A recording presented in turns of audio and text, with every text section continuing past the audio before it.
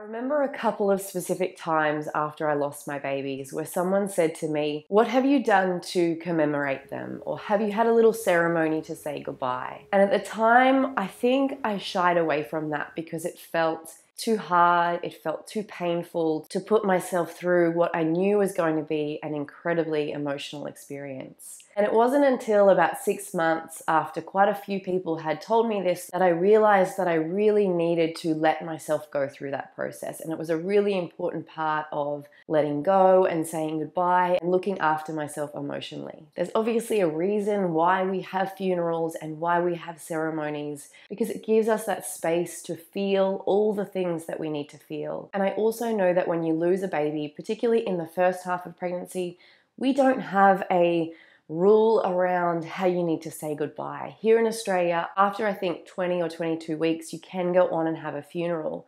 But here, anything prior to that, they're not recognized at all. There's no official ceremony for you to say goodbye. And while of course you can go and organize your own funeral, I think a lot of women shy away from that because it just feels like yet another thing to have to organize when you're already struggling to get through the day-to-day. But I think it's so important.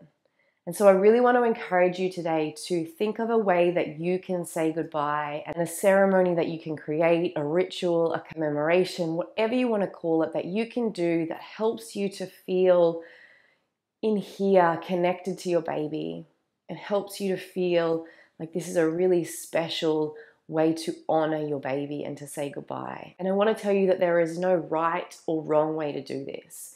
It really doesn't matter what you do, which is not me saying it doesn't matter. It does matter.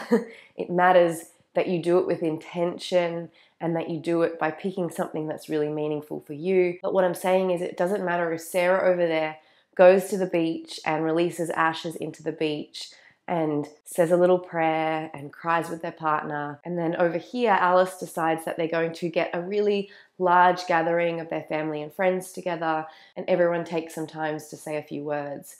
Or that then even over here, maybe I will choose to just have a solo ceremony on my own, doing things that are meaningful for me. And we're going to talk about some of those things that you might want to do today. It doesn't matter, but it does matter. It matters that you do something, that you pick something that's really meaningful for you, and that you find a way to commemorate and honor your baby. And no, your baby's not going to know, but you know, and you who has to go on, and you who has to somehow find a way to reconcile all these emotions in your body. I know you'll find it helpful if you've had an experience like that where you can hold yourself tenderly, when you can connect spiritually to yourself and to your baby, and you can create a space that you can say goodbye. So before I get into talking about some of the ideas that I have for how you might go about doing this, I do just want to let you know that I have created a video where I take you through a ceremony. So sometimes you don't want to think about it. Sometimes it feels too hard. So over in my online yoga circle, I'll leave those links down below. I've created a video where I guide you through a ceremony. And again, it's not the perfect ceremony. It might not even be right for you, but maybe it will give you a few ideas.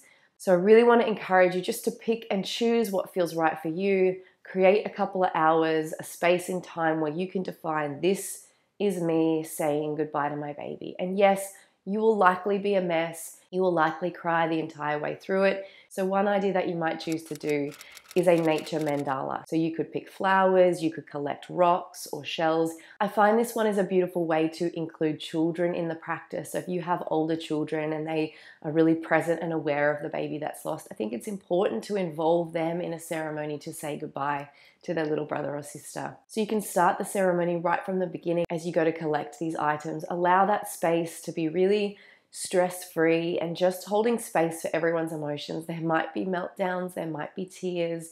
Just try and not rush it. Allow yourself to walk mindfully. Let your mind wander to your baby. Think about what should have been.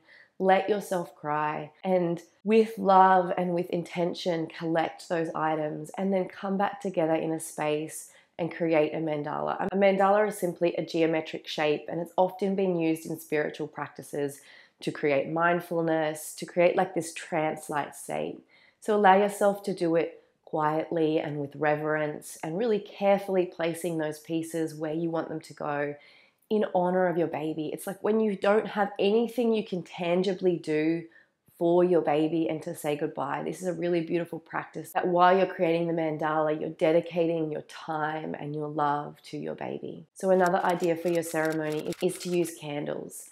Candles and flame are a really beautiful way to focus your attention, to bring this sense of reverence and connection. And I really like using candles because I feel like it's a way we can connect to other people. So I know for me, after losing my babies, I asked on Instagram for the women in my community to also light a candle. And I will often do that now when a woman in one of my pregnancy yoga classes is going through this. I ask the women in my community to light a candle, and I will often just be inundated with women around the world lighting candles and sending their love. And I just think when we can all sit in that space of true connection, it is magic. And you do feel held when you receive a picture of someone else taking the time to light a candle and to send you love.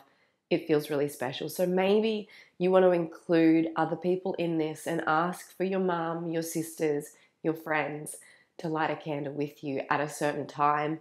And maybe you in your own space light a circle of candles and sit in that space and just feel their love and send your love to your baby and wish them well wherever they may be. Another thing that you can incorporate into your ceremony is some journaling or some writing. So I know many women who found it really helpful to write a letter to their baby, to just let them know all of the things that they were wishing that they were able to do with their baby. And I think sometimes written word, because it requires us to really think about the words that we're thinking and form them into sentences, that can help us to get a little bit more clarity around what we're thinking and what we're feeling. Because when you're just feeling this like jumble of emotions and all the things, writing can really help to clarify and to crystallize that for us. So you can include that in your ceremony as well, making space to just write your baby a letter or just to write out all of your emotions. So I know many of you have already grabbed a copy of my book. So I wrote this throughout the 12 months that we lost 3 babies,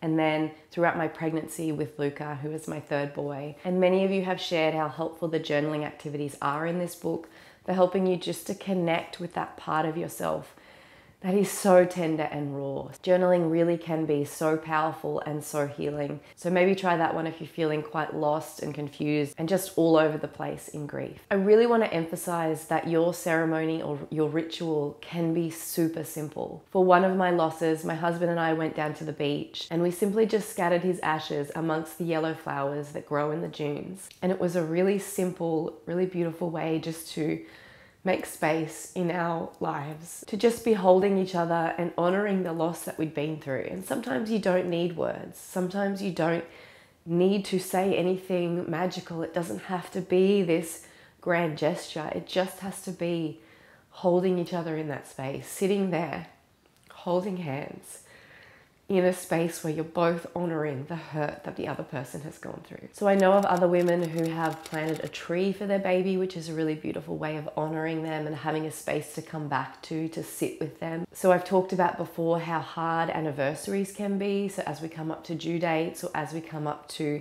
the day that we lost the baby. So having a tree or a special space in your garden or in your house, some people create an altar of things maybe that they had bought for their baby that you can come back to on those dates and just sit in that space and just allow yourself, even if it's just to sit and cry, if you're able to talk to your baby, whatever it is, just creating with intention this space for ourselves to come back to. And this space where our babies still feel real and a part of our lives. Because I think too often when you miscarry, when you lose a baby, they become invisible in our lives. The rest of the world just goes back to its regular life and you can be left feeling like, but what about my baby? And you can feel a big sadness, not just for the baby you lost, but also this feeling of like, but there's no space in this world for my grief.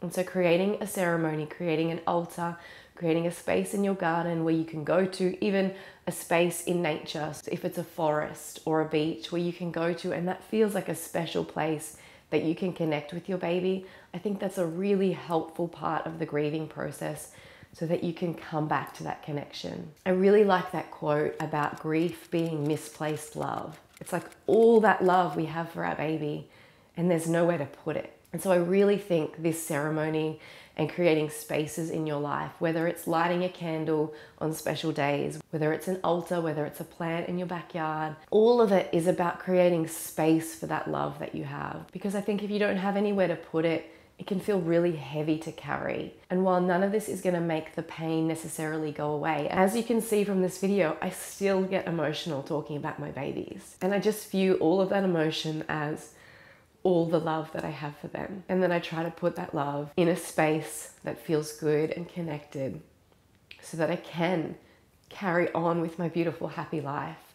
And I can focus on all the joy that I have as well. And yes, I will always carry the sadness and the love as well, but that's okay, because it's like through this process of grief, my heart has grown big enough to hold all of it. All the love, all the sadness, all the joy, all of it.